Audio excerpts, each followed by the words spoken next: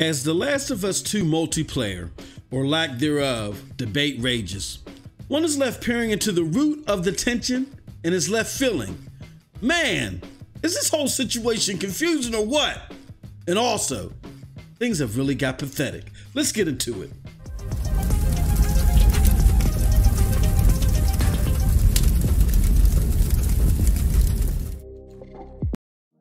What's up, peoples? What's up, peoples? What's up, peoples? It is your boy MM2K back again with another one. Do me a huge favor, hit that like button, hit that subscribe button, rock those bells for notifications, please, so you know when your boy's dropping these doses. I appreciate all of y'all straight up because I'm not too proud to ask. Let's get into it. All right, you know how your boy likes to do this, man. It sickens me to have to do this. I'll save all that stuff for the end of this video, but you know how I like to do this one. This is gonna be a real difficult one to treat, man, because this is deep rooted. We got problems here, y'all. But let's get into it anyway. You know how I like to do it. I like to do the checkup, then I give you the analysis, then I give you the prescription. This is gonna be a tough one to prescribe some medicine for, but we're gonna try. Look, first the checkup. Last of Us 2 is one of the most anticipated games as the 8th generation of console gaming closes, all right? And the 9th generation is right around the corner, baby. Now, a component of the last installment of The Last of Us was multiplayer, which enjoyed a very dedicated cult following. This following, however, was disappointed to discover that during the promotion of the game during this week, which was, I forgot, Outbreak Week, I believe it is. That during Outbreak Week, it was revealed that multiplayer was no longer slated to be included with the retail version of The Last of Us 2. On those revelations, gamers are angry. One side is angry it's not coming with the retail release, but then you got another side that's mad that those people are angry. You know what I'm saying? This is where it gets confusing, but we'll get into the nooks and crannies of that in a little bit. But now for the analysis first. Let's clear up some confusion first and foremost. Firstly, undoubtedly, there will not be a multiplayer as part of the Last of Us 2 experience, as Naughty Dog explicitly said so. You don't believe me? Well, check this out. Okay, let me try to increase the size of this too, just so there's no mysteries, all right? I can do, okay. It says, this is a statement from Naughty Dog after the whole whoop-de-doo and the whole blowout in regards to this. It reads as follows. We wanted to address the multiplayer in The Last of Us Part 2.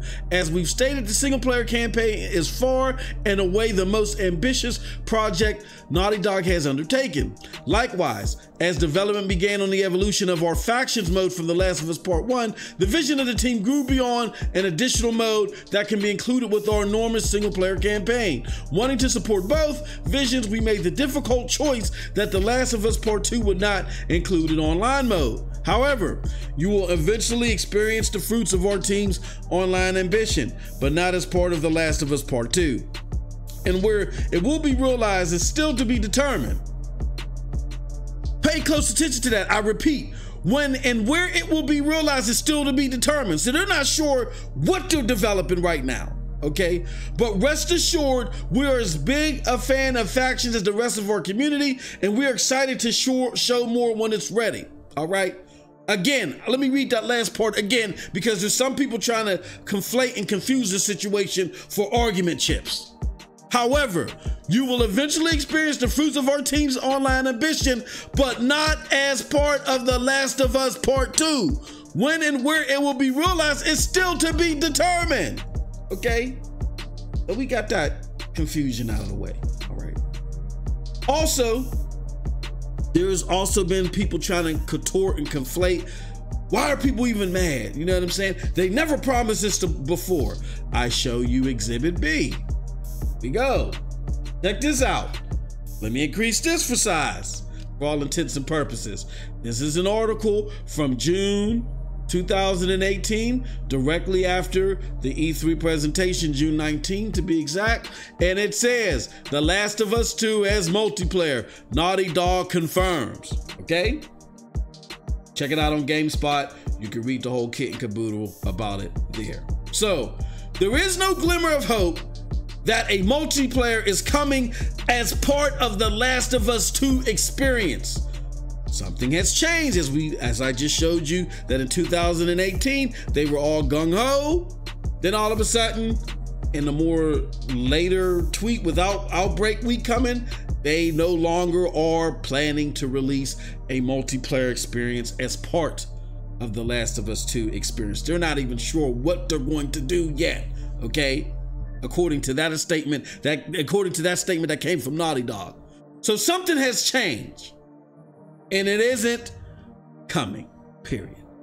Gamers feel, however, that the Last of Us 2 experience is primarily single player. Therefore, they feel that complaining about multiplayer is stupid. And they're trying to get these people out here to shut up about it. They don't want them saying anything about it. They're tired and sick of hearing it. And it just is an abysmal discussion to have. It's asinine, to quote my homeboy Bear, right? Debates have spawned all over the place, and there is a PlayStation Civil War at the time of this recording. You know what I'm saying, in regards to this. Now on to the prescription. I told y'all earlier, I'm confused, and I feel this is pathetic. Let's go over the confusion. Here's why I'm confused. If you are one of the people who feel that multiplayer is irrelevant, then get the game. It affects you none.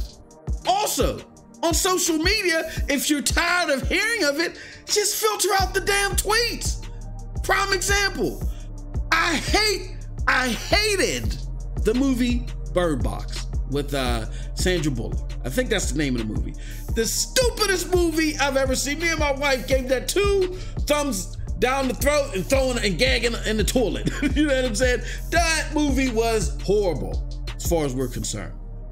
Therefore, the following day, I personally got tired of all the cornball ass memes people put out there thinking that they were saying something clever with the whole blindfold thing. So what did MM2K do? Did I go on social media and say, stop liking what you like, stop liking what you like, stop feeling some way about what you like? No.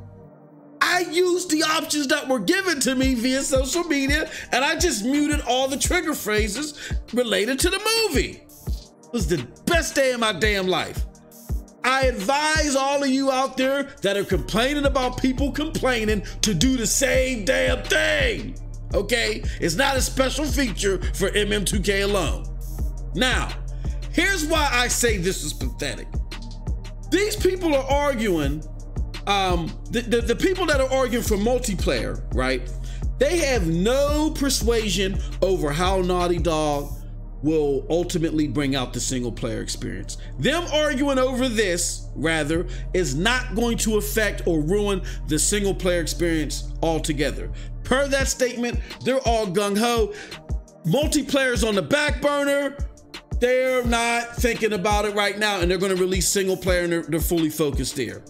In all likelihood, however, the people complaining about multiplayer, the cult following, which may be people in the minority, will just ensure that Naughty Dog don't nickel and dime them and create a paid for system, you know what I'm saying, where they got to pay additionally for it, or some money grubbing free to play mode that nobody wants, you know what I'm saying?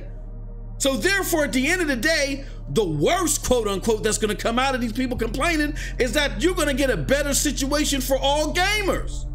All gamers will be benefited by this if Naughty Dog acts on all these complaints. So, in light of that, what is your beef? You know what I'm saying? What is your beef really with theirs? Except you. This is the part where there's no other way to say it but to say it. The only beef that I can see with this is you are so pathetically embedded in the console war that for the sake of a debate, you don't want gamers to act like gamers. You want them instead to act like some corporate concubines and show relentless dedication even when they're not pleased. All for the sake of argument points against a console y'all say is dead, which is the Xbox platform. Let's be honest here. Now, I can go on and on about this, but I'm not. I'm truly disgusted, however, because there's no other way to slice this.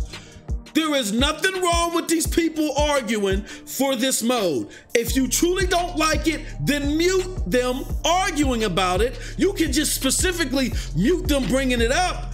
And lastly, if you really think about it, with them arguing about it, they're only going to create a better scenario for you at the end of the day, or nothing for you at all. It's not going to affect single player. All it's going to do is, if you're interested in doing multiplayer, it's going to create the best scenario for you in light of what's happened, okay?